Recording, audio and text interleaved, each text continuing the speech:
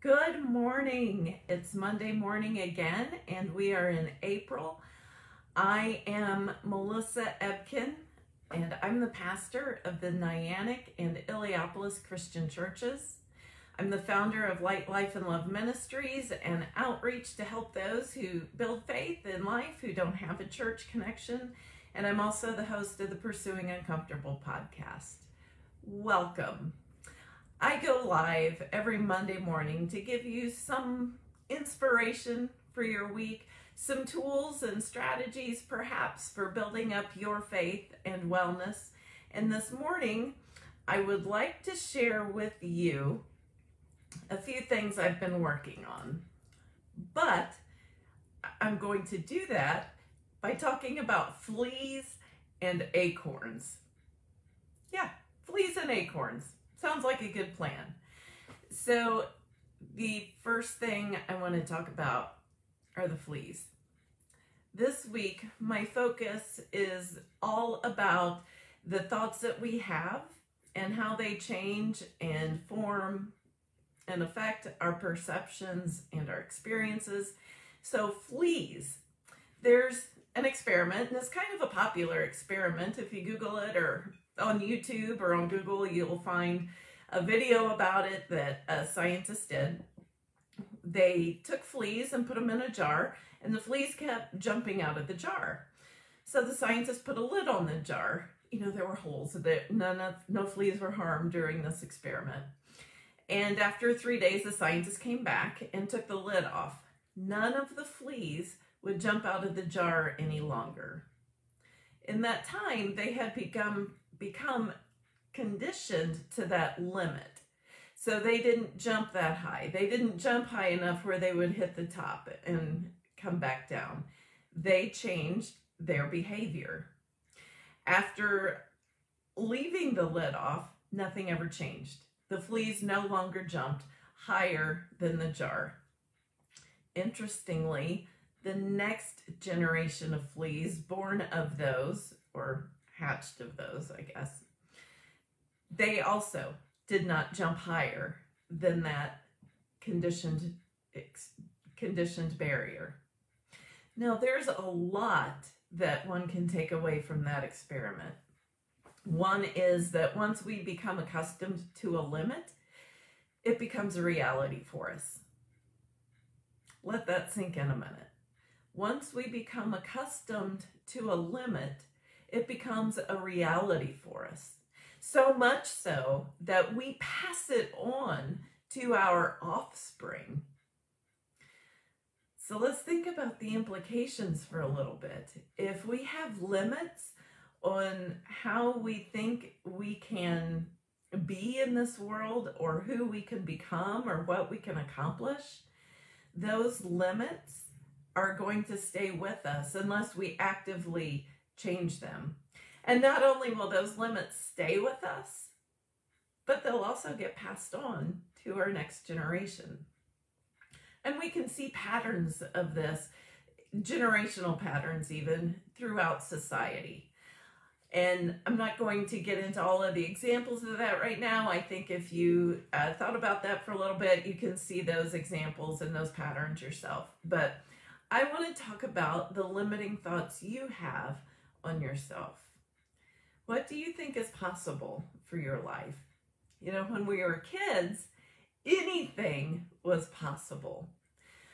I remember as a kid dreaming about being an astronaut, dreaming about walking around in space or being president or being an incredible lawyer or doctor or anything I imagined. However, I did not know that building Legos was a profession that one could actually do.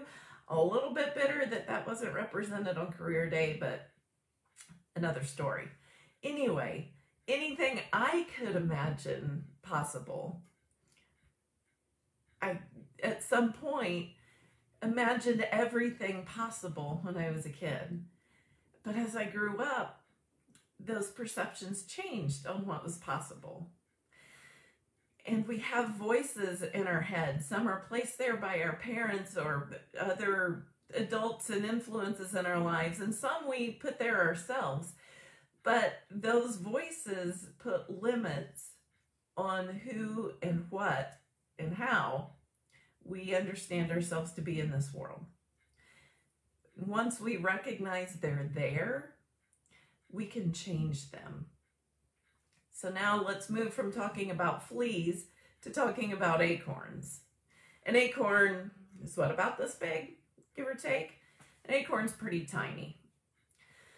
That acorn, though, is going to grow up to tower over people and buildings, and it's going to be huge. An acorn grows into an oak tree, and it provides shade for several stories up in a building. An oak tree is a towering, living thing. And not only does it provide shade for those under it, it provides homes for animals and ecosystems. If you went into to look at an oak tree in a forest or in a city or wherever, you would find many different species living there. You would find shade of an oak tree cast out quite a distance. There are so many things that oak tree does in its maturity that acorn would never believe. So what can we take away from these two things, from looking at fleas and looking at acorns? Well, first, let's look at what limiting voices we have in our minds. What is our mind and consciousness telling us that we can't do or we can't become? Are we too old to learn something new?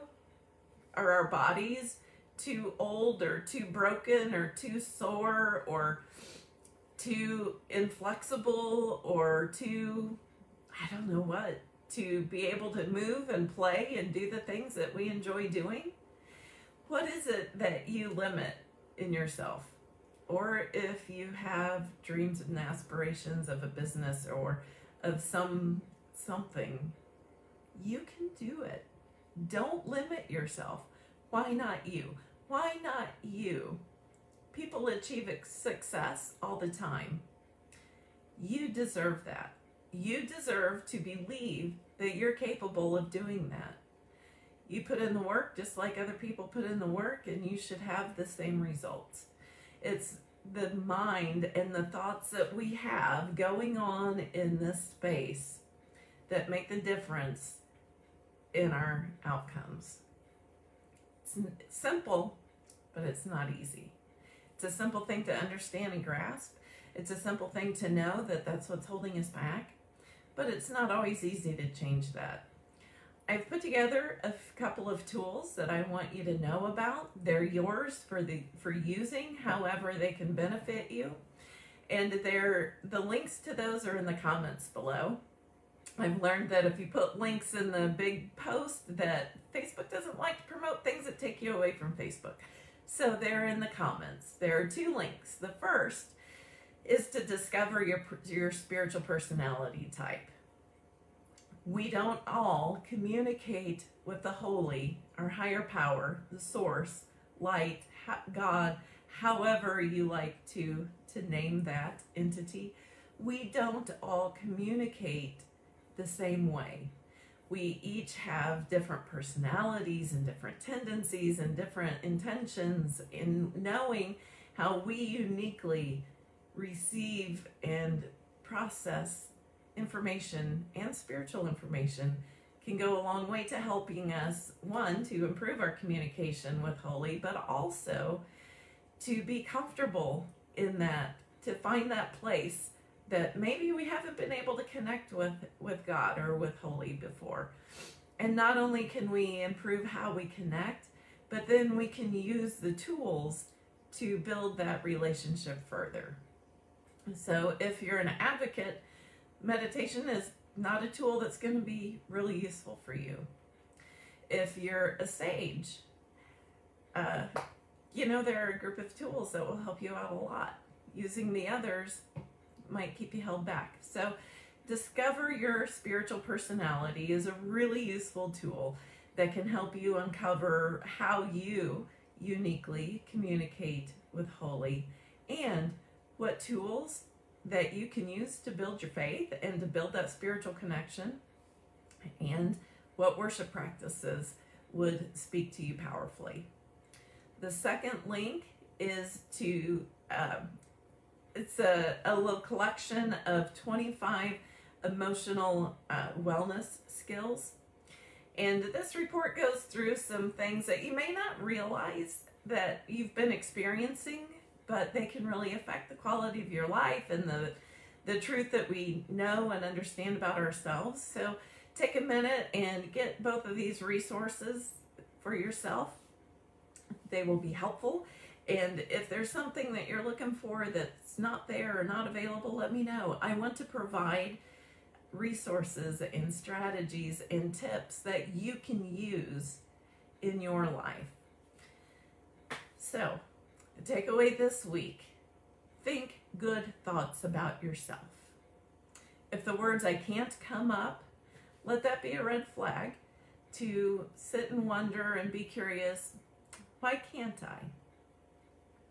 And maybe change those thoughts. And if you want some help and support along the way, reach out. I would love to help you with that. I'd love to support you in doing those things in your life. So this week, let's be aware of the voices that tell us what we can and can't do inside our heads, and let's make sure that they are building us up. Let's make sure that those voices that we hear in our consciousness are ones that are healthy for us. They do change and shape our experiences. So I want you to have a blessed week. I know that this weather this time of year is a little bit erratic. It can be sunny and beautiful one day and calling for snow the next, and that can wreak havoc on our spiritual and emotional health. So persevere. Be strong in tending to those aspects of your health to get us through to the sunny days. If you need some support in that, reach out to me as well. I hope you have a fantastic week, and I will talk to you again Monday. Bye for now.